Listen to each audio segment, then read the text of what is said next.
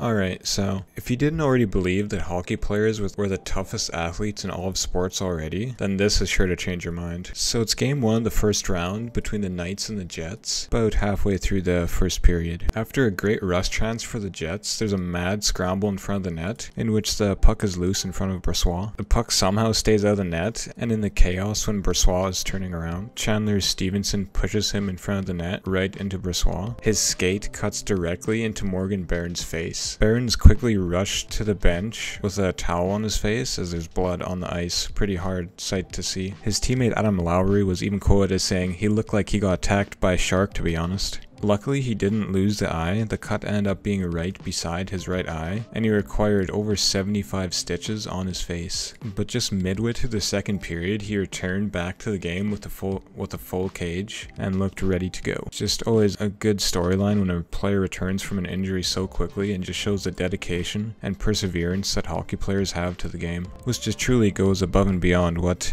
kind of perseverance athletes from any other sport have, in my opinion. Hockey players are just a different breed. This seemed to inspire the Jets as they went on to win the game 5-1, absolutely dominating the Knights in the series opener. But yeah, I just want to shout out Morgan Barron, just an absolute beast. Just an absolute rock out there for the Jets team, who no doubt inspired them to take home the win for him. He finished the game with 10 minutes and 44 seconds ice time, 3 shots, and 5 hits. But yeah, thanks for listening, and I'll see you in the next one.